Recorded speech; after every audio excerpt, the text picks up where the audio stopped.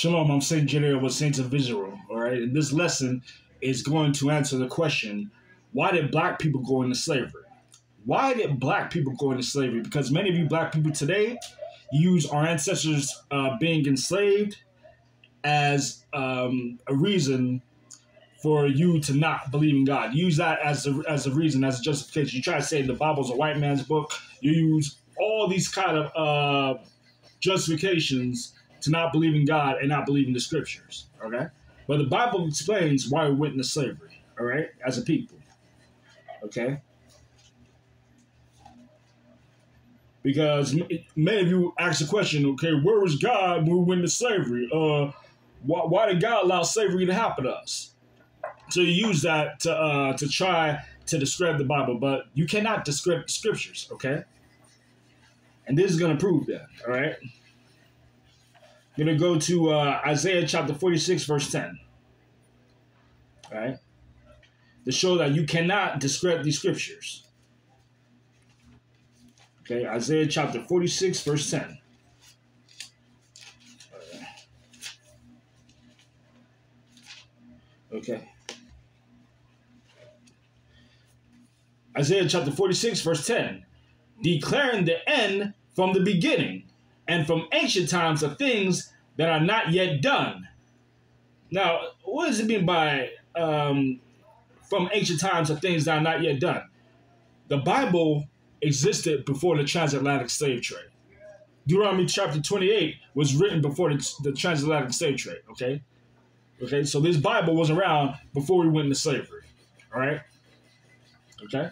The Bible is a very old book, so it predicted that we were going to go to slavery before it happened. Okay, I'm going to read it again. Isaiah chapter 46, verse 10. Declaring the end from the beginning, and from ancient times the things that are not yet done, saying, my counsel shall stand, and I will do all my pleasure. Okay, so God said he's going to do all his pleasure, okay? The scriptures cannot be broken, okay? All right, now, why did black people go into slavery? All right? Going to go to Deuteronomy chapter 11. Going to read verses 26 to 28. All right. Well, first, let me go to Deuteronomy chapter 1, verse 1 to show who God is talking to. Is God talking to all races or to a particular people? Let's see. This is the book of Deuteronomy chapter 1, verse 1. These be the words which Moses spake unto all Israel on this side Jordan in the wilderness, in the plain over against the Red Sea, between Paran and Tophel and Laban and Hazeroth and Dizahab. So God spoke to the Israelites through Moses, all right? Spoken to all 12 tribes, okay, right? Through Moses, okay? Using Moses as his messenger, okay? Now, going to go to Deuteronomy chapter 11, verse 26. Going to read all the way to 28. This is the book of Deuteronomy, chapter 11, verses 26 to 28. Behold, I set before you this day a blessing. A blessing is a good thing, right? A good reward, right? A blessing and a curse. Curses are bad things, right? So blessings are good things, okay, are good rewards. Curses are consequences, all right? Behold, I set before you this day a blessing and a curse. 27. A blessing if ye obey the commandments of the Lord your God, which I command you this day, and a curse if you will not obey the commandments of the Lord your God, but turn aside out of the way, which I command you this day, to go after other gods which ye have not known. Now, how are people gone to other gods? Many times, okay? Our people did it during our captivities. Our people did it in Jerusalem. Our people did it after 70 AD. After our people were forced to flee into Africa. Okay, our people did it then following the African custom. And today, when our people go into Christianity, serving white Jesus, which is an Italian man, right? Caesar Borgia, right? And following Islam. So following the philosophy of the so-called white man and the Arabs, right? Our people have followed other gods. To this day, our people do that. Okay? All right? So, God said that we'll get blessings for following the commandments, and we'll get curses for breaking the commandments. Okay? For not following God's commandments. Right? Now, Deuteronomy 28 expounds upon that. All right? Okay, there's the book of Deuteronomy chapter 28. All right? All right. Let me read Deuteronomy chapter 28, verse 1. There's a book of Deuteronomy chapter 28, verse 1. Okay? This is going over the blessings. Okay? There's a book of Deuteronomy chapter 28, verse 1. And it shall come to pass, if thou shalt hearken diligently, meaning what? If we will listen diligently, we will carefully listen, right? If thou shalt hearken diligently unto the voice of the Lord thy God. What is the voice of God? This Bible. Okay? The laws of God. Okay? Hearken diligently to the voice of the Lord thy God, to observe and to do all his commandments, which I command you this day, that the Lord thy God will set thee on high above all nations of the earth. See, we were meant to be above all people, above all nations. Okay, we were meant to be the top, richest nation. Okay, real quick, we're going to go to Deuteronomy chapter 7, verse 6. Okay, there's the book of Deuteronomy chapter 7, verse 6. For thou art a holy people to the Lord thy God. The Lord thy God hath chosen thee. Chosen who? Us Israelites. To be a special people to himself, above all people that are upon the face of the earth. See, we were never meant to be equal to the other nations. We were always meant to be above all nations, okay? But what happened? We were cursed for breaking the laws of God, okay? That's what happened, okay? Now, we go over these curses. We're going to go back to Deuteronomy chapter 28. Going to read verse 15, okay? So, I kind of went over us getting blessings for keeping God's laws, but here's the curses part, okay? Deuteronomy chapter 28, verse 15. But it shall come to pass, if thou wilt not hearken unto the voice of the Lord thy God, meaning what? If we do the opposite of what God commands, right? So there's the opposite. So Deuteronomy chapter 20, verse 15 is the opposite of Deuteronomy chapter 28, verse 1, right? But it shall come to pass, if thou wilt not hearken unto the voice of the Lord thy God, to observe, to do all his commandments and his statutes, which I command thee this day, that all these curses shall come upon thee and overtake thee. I'm going to read that again. Deuteronomy chapter 20, verse 15. But it shall come to pass, and thou wilt not hearken unto the voice of the Lord thy God, to observe, to do all his commandments and his statutes, which I command thee this day, that all these curses shall come upon thee and overtake thee. All right? So let's go over these curses, right? Let's go over the, let's see. Deuteronomy chapter 28, verse 68, okay? There's a book of Deuteronomy chapter 28, verse 68, right? Going into slavery, right? And the Lord shall bring thee into Egypt again with ships. Now, before the Suez Canal, right? Before the Suez Canal was constructed, okay? There is no need to take ships from Israel to Egypt, okay? You could just walk there. There were both there. It was one landmass, okay? Before the Suez Canal was formed, okay, in the 1850s, all right? And the Lord shall bring thee into Egypt again with ships. So what is Egypt talking about? Is it talking about the actual land of Egypt? Let's find out. Let's go to Exodus chapter 20, verse 2.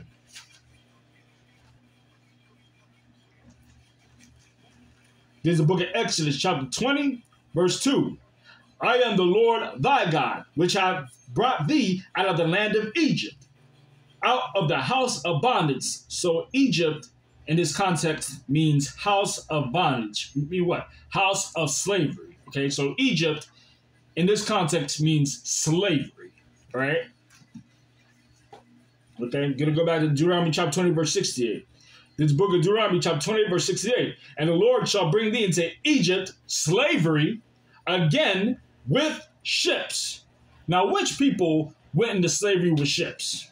Us so-called black people during the transatlantic slave trade of 1619, okay? That's when us so-called black people were rounded up by the Arabs and the real Africans, right? They rounded us up and sold us to the so-called white man, sold us to the Europeans, who are the Edomites, okay? The children of Esau from Genesis chapter 25, verse 25 to 27, okay? Okay. So yes, we were sold to the so-called white man, right? All right. And the Lord shall bring into Egypt again with ships. Okay, so the white Jewish people, they were never taken into slavery with ships. Okay, but who did that happen to? That happened to us during the transatlantic slave trade. All right. By the word whereof I spake unto thee, thou shalt see it no more again.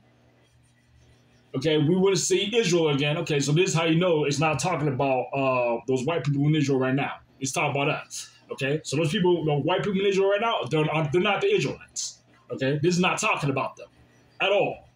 Okay, thou shalt see it no more again, and there ye shall be sold unto your enemies. Oh, yeah, you didn't know the white man was your enemy. You didn't know the so-called white people were your enemies, right? Okay, do friends pack y'all slave ships like sardines? When you deprecatingly throw you off the ships, sharks were following the slave ships because so many bodies of black people were thrown off. Sharks actually followed the slave ships. Okay, all right. Diseases and all that stuff. Do you think friends do that? Even after we get off the slave ships, okay? Beat us, tortured us, worked us from sun up to sundown. Do friends do that? No, enemies do that. Okay? Changed our names. Okay? Took away our identity. Do friends do that? No, enemies do that. Okay? So yes, the so-called white man, the so-called white race are your enemies. Okay?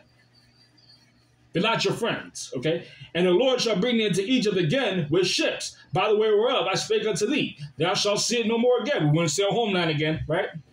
And there ye shall be sold unto your enemies for bondmen and bondwomen. Bondmen means slave men, and bondwoman means slave woman, all right? And no man shall buy you, meaning what? No man, okay, would save us out of this condition that we're in, okay? Marcus Garvey couldn't save us. Dr. Martin Luther King couldn't save us, okay? None of these black leaders can save us. The only one who can save us is Jesus the Christ, the black Messiah, according to Daniel chapter 10, verse 5 and 6, and Revelation chapter 1, verse 14, Revelation chapter 1, verses 11 through 15, okay? Jesus Christ, the black Messiah, is the only one who can save us, all right? Now, in case you need to be further convinced that this is talking about us, right, in the transatlantic slave trade, and not the so-called white Ashkenazi Jewish people in Auschwitz, Germany, I'm going to go to 1 Kings chapter 8, verse 46 to 48. Okay? Let's see what this sounds like.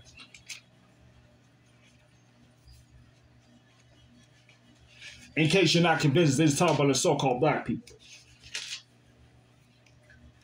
All right. There's a book of 1 Kings chapter 8, verses 46 to 48. If they sin against thee, they who? Us Israelites, right? If they sin against thee, for there is no man that sinneth not, and thou be angry with them, and deliver them to the enemy, so that they carry them away captives. Captives, what do you mean carry us away captives? Slavery, right? Captivity means slavery. All right, and deliver them to the enemy, so that they carry them away captives until the land of the enemy, far or near. When did that happen? During the transatlantic slave trade of 1619. Okay, did this happen to all races? Were they taking the slaves and distributed throughout the world? No, that happened to us. Okay, so that they carried them away captives until the land of the enemy, far or near. Verse 47, yet if they shall bethink themselves, mean what? Remember who we are, right? Remember what's commanded of us, right? Yet if they shall bethink themselves in a land whether they were carried captives, where were we carried captives to? America, Europe, Central, what else? Asia, many places around the world. The Middle East, so-called Middle East, all right? We were distributed all throughout the world, okay, through the transatlantic slave trade, okay? All right? Yet, if they shall bethink themselves in a land whether they were carried captives and repent. Repent means what? Turn back to the laws of God, right? And make supplication Make supplication means to pray, right? Unto thee in the land of them that carried them captives, saying, we have sinned. Okay, what is sin? 1 John chapter 3 and 4. Sin is breaking God's laws, okay? We have sinned and have done perversely. We have committed wickedness. Verse 48. And so return unto thee with all their heart and with all their soul in the land of their enemies. Okay, so America is the land of our enemies, okay? Europe is the land of our enemies, all right? The so-called Middle Eastern countries, the Arab world, those are lands of our enemies, okay? Okay? Which led them away captive and prayed unto thee toward their land. So we're supposed to pray to the east, pray to Jerusalem, right? Which thou gavest unto their fathers, the city which thou hast chosen, and the house which I have built for thy name. Okay? So, actually, you know what? Let me go on to verse 49 and 50. Then hear thou their prayer and their supplication in heaven, thy dwelling place, and maintain their cause, and forgive thy people that have sinned against thee, and all their transgressions wherein they have transgressed against thee, and give them compassion before them who carried them captive. So God will be compassionate towards us in the sight of these other nations, okay, who took us into slavery, all right? Mainly the so-called white man, all right? And give them compassion before them who carried them captive, that they may have compassion on them. All right, let me read verse 51. For they be thy people, and thy inheritance, which thou broughtest forth out of Egypt, from the midst of the furnace of iron. Okay? So I read all the way to verse 51, okay? 1 Kings chapter 8, verses 46 to 51, all right? So you wonder, okay, where was God when all this happened? Why did God allow this to happen? Okay? Hosea chapter 5, verse 15. And yes, the answer is because we transgressed God's laws, okay? We broke God's law, all right? But God specifically tells us, okay, that he was going to turn his back on us when we go through our affliction, okay? Until we repent. Hosea chapter 5, verse 15. Hosea chapter 5, verse 15. I will go and return to my place. Okay, so God said he's going to turn his back on us. He ain't going to deal with us no more, right? Till they acknowledge their offense. Okay, so said until we repent, right, and acknowledge what we did wrong, that we've sinned and done perversely, right, until we admit that stuff, guess what? God said, I ain't dealing with them, right? So God said this, Hosea chapter 5, verse 15, I will go and return to my place till they acknowledge their offense and seek my face. Meaning what? Seek God's laws, okay? This is how we seek God's face, by going to God's laws, okay? By going to this Bible, okay? In their affliction, they will seek me early. So, okay, so when we go through all the hell, right? Go through slavery, even today, being murdered by the cops, okay? Going, enduring racial hatred, okay? Hate crimes, discrimination, okay? Being on the bottom, okay? God said, and all that, it will take all that for us to seek him early, okay? So the whole point is for us to return back to our God. Now, you blacks probably feel, oh, that's not fair. How can that happen to us and not all the other races? Well, in fact, it did happen to the Native Americans, but guess what? Those are our people. The so-called Native Americans, the so-called Indian tribes in North, Central, South America, those are our people also. Okay, they went into slavery on ships also, okay, taken from the Americas to various places in Europe, like England and Spain, okay? They were taken on slave ships also. Look it up, okay? Research it, okay? But you wonder why, okay, how come it happened to us and not other races? Okay, Amos chapter 3, verse 1 and 2. Okay, this answers the question why this happened to us and not all the other races on earth, okay? Because all the other races, you know, they continually break God's laws, okay? But here's what God says, okay? Amos chapter 3, verse 1 and 2. hear this word that the Lord has spoken against you, O children of Israel. So this is specifically talking to the 12 tribes of Israel, so-called black people, Latinos, and Native Americans, all right? Spoken against you, O children of Israel, against the whole family, which I brought up from the land of Egypt, saying, you only have I known of all the families of the earth. So of all the races of people on the earth, the Israelites are the only people God recognizes and acknowledges. Okay? And respects.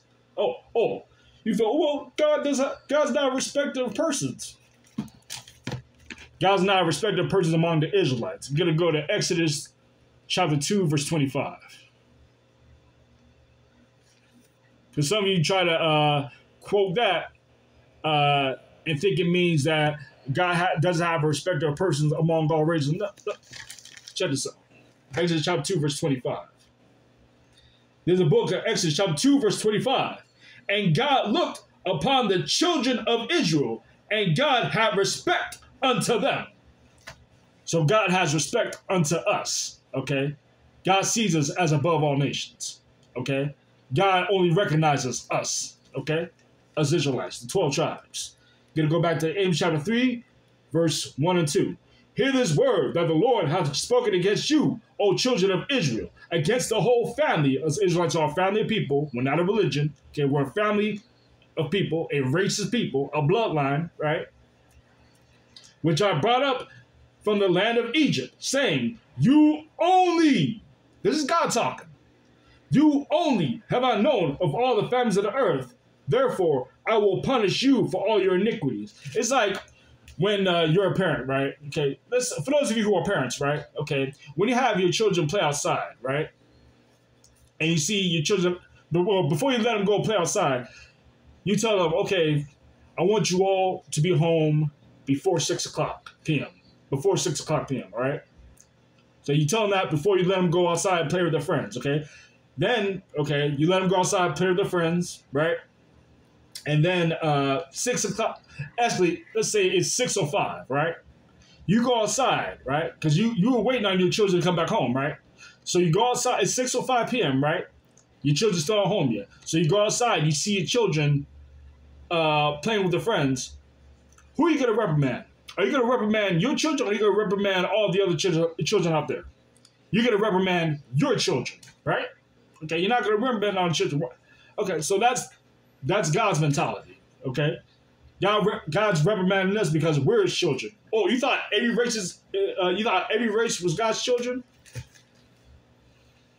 No, that's not what the Bible says. In fact, let me get Exodus chapter 4, verse 22. Real quick. Exodus chapter 4, verse 22. And thou shalt say unto Pharaoh, thus saith the Lord, Israel is my son, even my firstborn. Okay? So the Israelites are the children of God, not all races. Okay? It says the same thing in Romans chapter 9. You can read that on your own. All right? So we got in trouble because we're God's children. We're the ones under the covenant. Okay? So the blessings apply to us, and the curses apply to us as well. All right? Okay? The Bible is like that note that a parent leaves on the refrigerator for their children to follow. All right? You know how there's a list, okay, it's telling the children, okay, let's say it's a list of chores. Like, for example, it's like, okay, I want the kitchen clean. I want the living room floor vacuum, so like that. Okay, that list was made for that parent's children, right? Okay, so God made a book of commandments for us Israelites, all right? So we're the ones who got in trouble for not following it. You understand that? Okay, so that's why we went into slavery. That's why this happened to us and not all races. All right. Okay, but what's the repentance though? We know the problem. Let's get to the solution. All right, gonna go to Acts chapter 3, verse 19. So we know that the issue is that we broke God's commandments as a people, so therefore we went into slavery, and we're going through all the hell that we're going through right now as a people. All right. But what's the solution? Okay. What's the way out of this? Okay, Acts chapter 3, verse 19. This is the book of Acts, chapter 3, verse 19.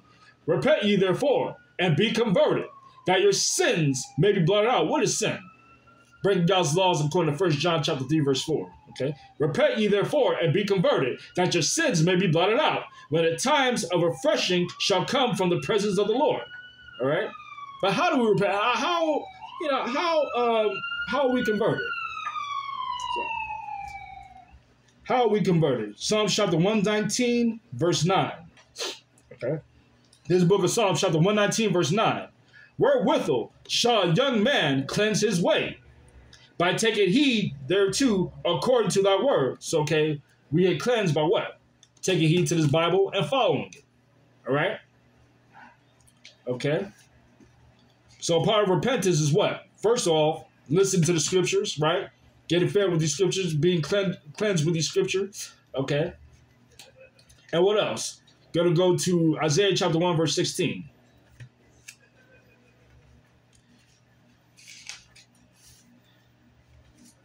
All right? There's a book of Isaiah, chapter 1, verse 16. Wash ye, make you clean. Put away the evil of your doings from before my eyes. Cease to do evil. You know what? Stop sinning. Stop breaking God's laws. All right? Okay. So what's required of us as a people? Deuteronomy chapter 10, verse 12.